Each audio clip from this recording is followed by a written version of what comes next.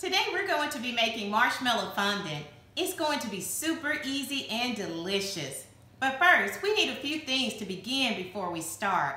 We will need a 16-ounce bag of mini marshmallows, a 2-pound bag of powdered sugar, 2 tablespoons of water, 2 teaspoons of flavor, shortening, a glass bowl, a spoon, and some gloves. Now I'll explain the gloves later.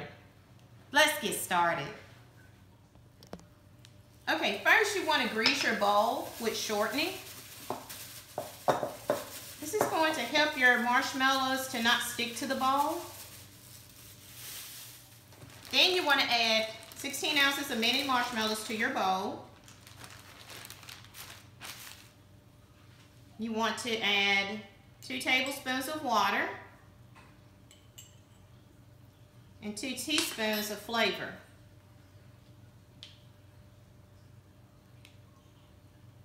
I like to add mine right at the beginning. Now we're going to pop it in the microwave for 1 minute and 25 seconds.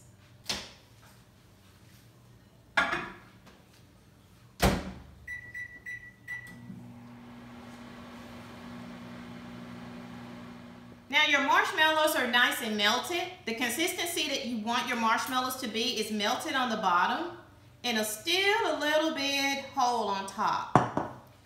Now, make sure that you've greased your spoon with shortening, and you're going to stir those marshmallows, and you want to try to work really quickly at this point to keep those marshmallows nice and warm to work with. So we're just going to stir, and they're starting to melt the ones on top. Now at this point, if you wanted to color the entire batch of marshmallows, then this is the point that you would actually add your coloring. If you want to leave it white, then you can just continue with the next step. The next step is to add your powdered sugar. So we're going to add about half of that powdered sugar to the bowl. Now one thing that you want to make sure is that that powdered sugar is sifted and doesn't have any lumps. If the bag is vacuum sealed, the chances of it having lumps are going to be very, very low. But sometimes your boxes, if they sit on the counter at the store for too long, they may start to develop a few lumps. So make sure that you've sifted it. So we're going to kind of stir and incorporate that into the fondant. Okay, just keep stirring and stirring and stirring. Now some people would say, can you use a mixer with this process? You absolutely can.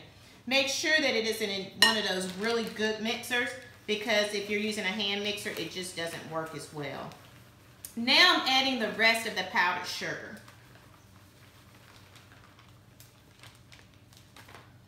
We're going to incorporate it and try to mix it in just a little bit, like so. And you just continue to stir and stir. Can you see that it's really coming together?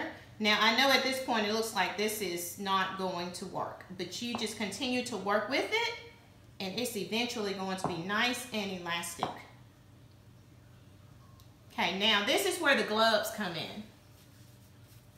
This food is considered a ready-to-eat food. And the rule of thumb for food safety is that you always wear gloves when handling ready-to-eat food. If you are using your bare hands, then your bare hands going into that fondant, everything on your hand is being incorporated into that fondant. So if you're wearing gloves, it's going to protect the food a little more. You want to grease your gloves.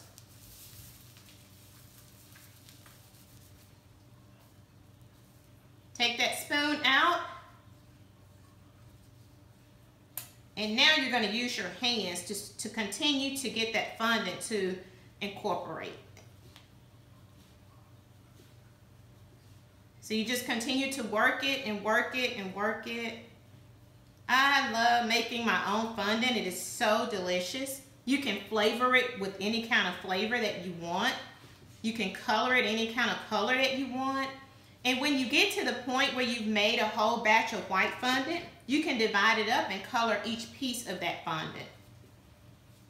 So let's say that you wanted to do an entire batch. You can color that fondant any color by just breaking off the pieces of white and choosing whatever color you need. You can see it's starting to already come together. So you just continue to work it and work that powdered sugar into the fondant. And I'm just squeezing and turning, squeezing and turning.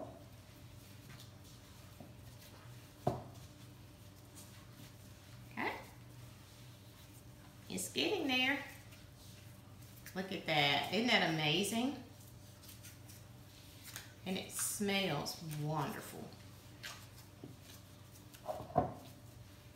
That bowl's trying to get away from me.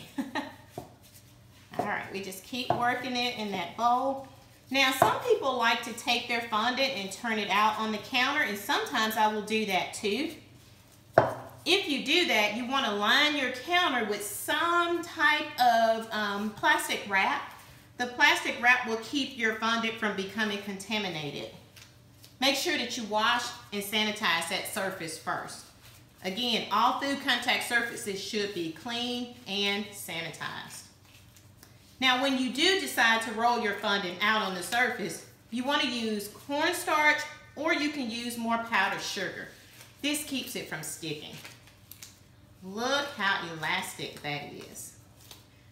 Now, how do you know it's ready? Can you hear that? Still a little bit sticky. So I'm going to incorporate a little bit more of this sugar. And I'm going to add a little bit more shortening to my hands. And then just continue to work it and knead it. Now, to store that fondant, look how it's coming together nicely. To store that fondant, you want to just take a little bit of shortening, rub it on the outside of the fondant.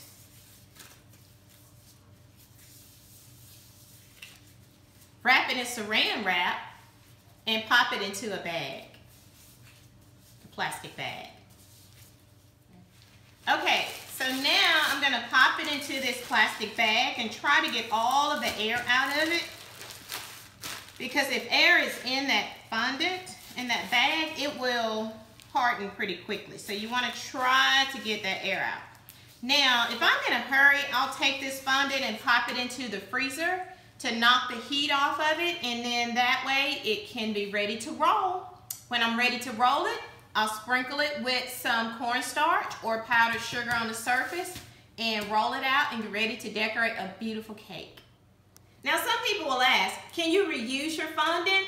Well, if you played with your fondant and rolled it out and applied it to a cake, that fondant can be reused for that cake only. Now, can it be used for a cake at a later time? The answer is no. You want to make sure that any fondant that was used with that cake is discarded at the end of that use.